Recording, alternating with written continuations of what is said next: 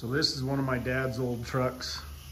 It's a 1937 Diamond T. Pretty rare truck. In fact, very rare truck. He had a bit of an incident pulling it off of his trailer. He was taking it to a truck show and pulled it off of his trailer and fell off the ramp. And the ramp hit down here on the bottom of the fender and pushed it up, and it ripped the fender right through here.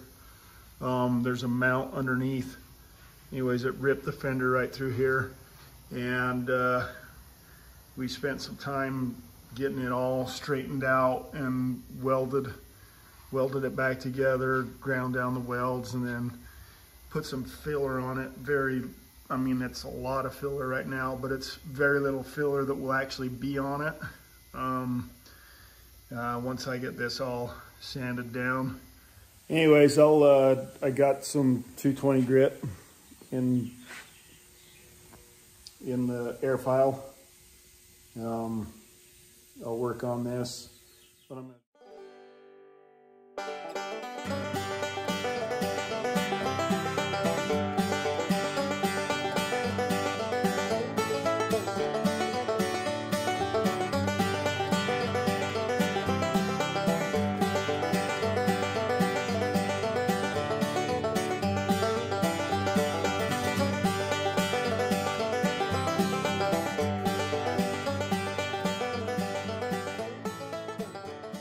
Okay, so you'll notice that I got most of it sanded pretty flat. I can feel, you know what, I'm pretty sure I sanded too much out of this area. So I'll put a little bit more in there. That's kind of where dent was at, that we couldn't get all the way out. You'll notice I was sanding with the block here, and the block, you want to sand with the block so you keep the planes the same, but the block wasn't getting in here. So I know that this area is a little low and this area is a little low. So I'm just gonna mix up a little bit more, and I'll get that filled, put a little bit more in here where I took too much off, and then there a little bit. Okay, so I got a little bit of filler. Gonna mix up, fill those low spots. Then once I get the low spots filled, I'm going to obviously let this cure, sand it again, and then I've got some glaze that I'll finish it off with. I'll get any pinholes or any small things that need to be addressed taken care of with the glaze. When you mix this putty, you got to work fast, but you got to get it all the same color, so you know it's mixed well. And put it on thin. It's always easier to sand more off though, so you want to put plenty on, but you don't want to get it too thick to where you're sanding. That's about it. I think those are the low spots I needed to address. Maybe a little bit right there. And then, like I say, you gotta work real quick. This stuff sets up in a hurry. So I'll get this, then we'll sand it again, and we'll see where we're at.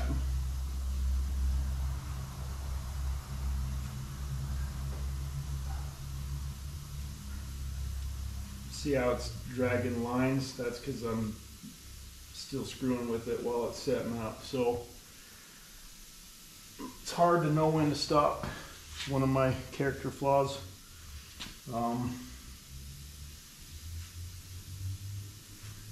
But I certainly am working this too long. So I'll stop, I'll walk away. That's the hardest thing to do sometimes, is just walk away.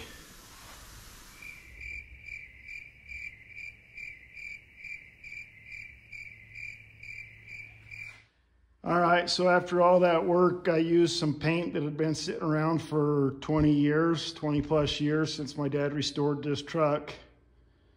And the paint, either the UV that was on the fender over the past 20 something years, or the paint in the can, there's a difference of color. You can't get it to blend just right. So instead of masking off the entire fender and painting the entire fender, I'm going to pull the fender off, and we'll finish sanding it, fix some rock chips and all kinds of stuff that's happened over the past 20 something years, and paint it and let it cure and put it back on there. So we should be expecting a visit from the old man soon. He'll be out here to supervise for sure, tell me what I'm doing wrong. So I'll start taking this fender off, and we'll see him soon, I'm sure. Start with the wiring on the lights, get that pulled out of here. The old man put a term strip in here when he restored this, so that's good. I'll just disconnect the wiring on this term strip so I can pull this headlight off and the fog light. So I gotta pull the headlight off, disconnect this fog light wiring. It's routed up through here. And then this bumper bracket is bolted to the frame back in there. I'll take the bolts off, then that slides out. And then there's about, I don't know, 15 1/4-inch bolts that hold this on. I'll get those all off, and then we'll pull it off.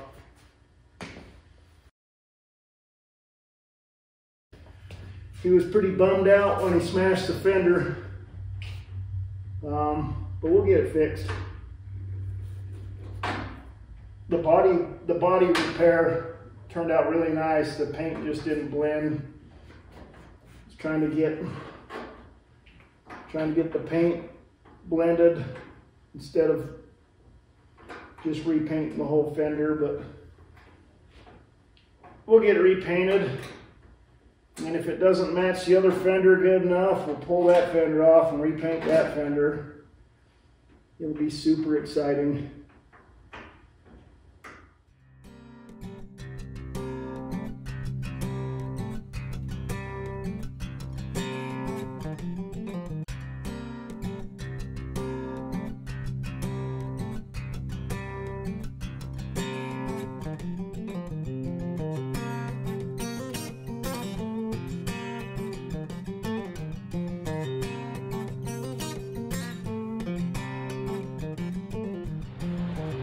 Would it go like that? Yeah. Would it go like that? No, I no. guess it would be like that. Like that. So we'd have to patch. Well, no, we wouldn't have to patch the think lower that one. covers. It'd cover it. I think what would have to happen is all three of these are studs. Were these holes supposed to line up with those? They're exactly the same. Yeah. I just used that mount is off a 39 Ford cab over. Yeah.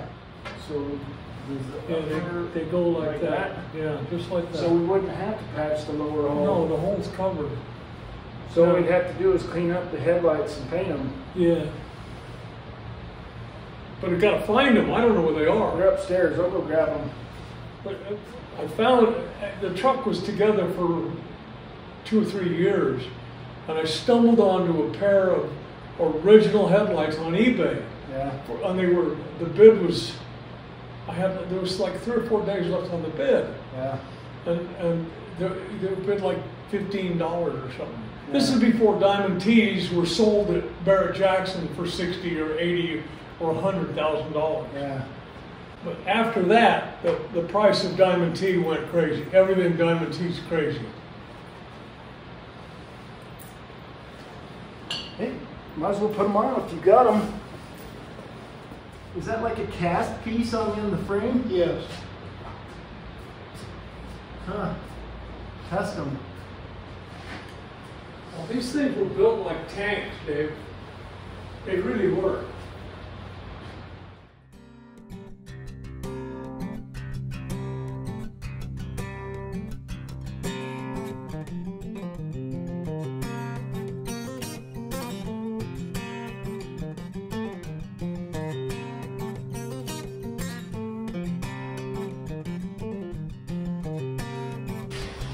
Get it?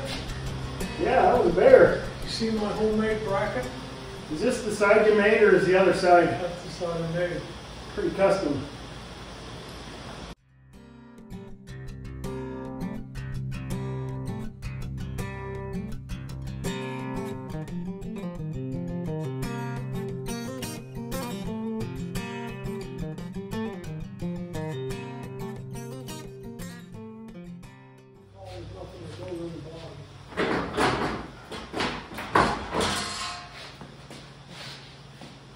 Just ordered one out of J.C. Whitney. Yeah. These are the original runs from when I painted it. Yeah, we'll get rid of those. To put this stuff together, he had to build all this, everything in here to make this engine work in this truck. So, pretty cool history. He also put the transmission out of that truck in there. He built these running boards out of bleachers. Now that you look at them, I'm sure your butt's been sore sitting on those before. But the rear end that's in this is original 1937 Diamond T rear end. So, but you know, it's got a super long drive shaft, carrier bearing in it. The frame's all original Diamond T stuff. Check out the back of this frame. It's actually got this Diamond T cutout. It's original. I don't even know how they would have cut that. I guess it would have been stamped. But that's original to 1937 on the cross member of the back of the truck. Pretty cool old truck. Looks pretty cool. He loves this truck. Takes it all over the country to these truck shows. But check out the dash in this thing. Isn't that pretty? Got the, I guess the custom cab came with that banjo steering. And then also this custom cab is apparently about 6 inches longer on the back here. That was the custom cab. So the regular cabs would have been, the back of it would have been about right there. I guess they're about 4 inches longer, but the back of it would have been about right here, which I don't even know how you would get in there to drive it.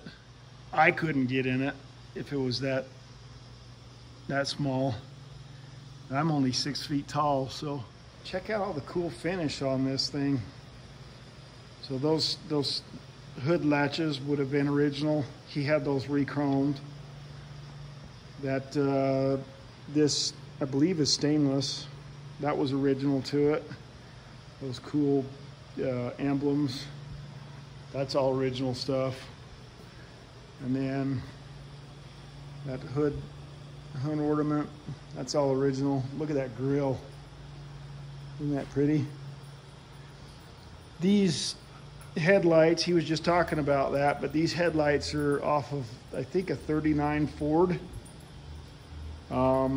Apparently he found, after he had this put together, he found period correct headlights for this truck. So now that we've got the fender all ripped apart, he's found the ambition to maybe put those on here. So we're going to pull those out of storage and take a look at them and see what it's going to take to put those on.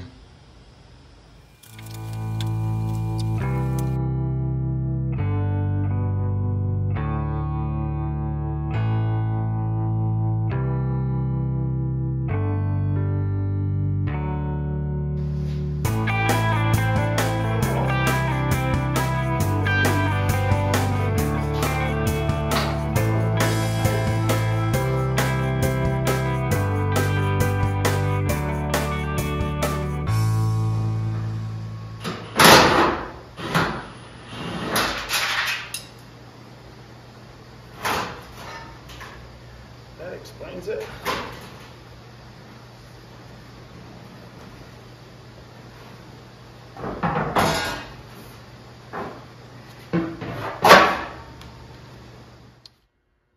So I'm going to sand these fenders for 3 reasons. Biggest reason is so the paint that we're going to put on it has some texture to bite to. Second reason is to get rid of some of these runs that have been on it for 20 plus years.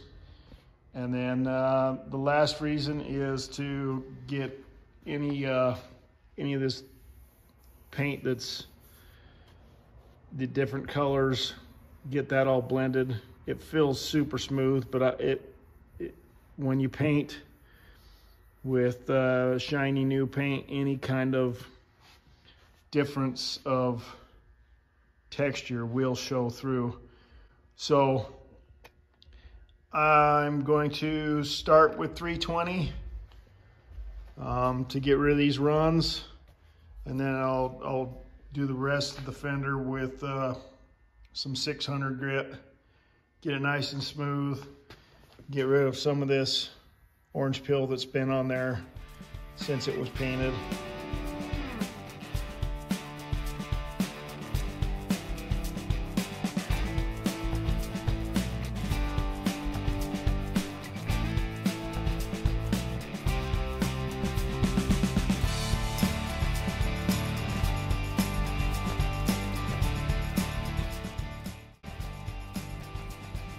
Well, there's one fender sanded. I did have to put some metal etching primer on it, so I have to sand those spots again because I sanded through to the bare metal. Of course, we got to wipe them down with grease and wax remover and paint them.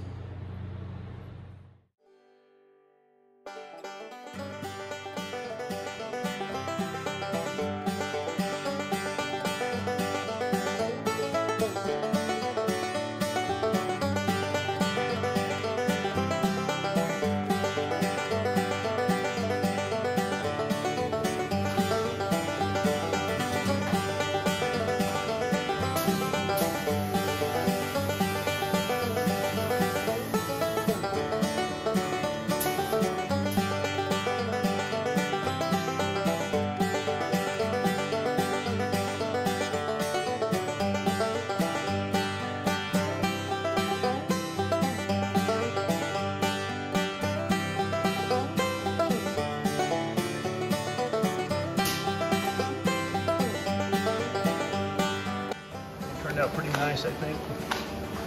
A couple specks of dust. That's to be expected if you're not painting in a booth, but if it bugs us enough, we can buff them out.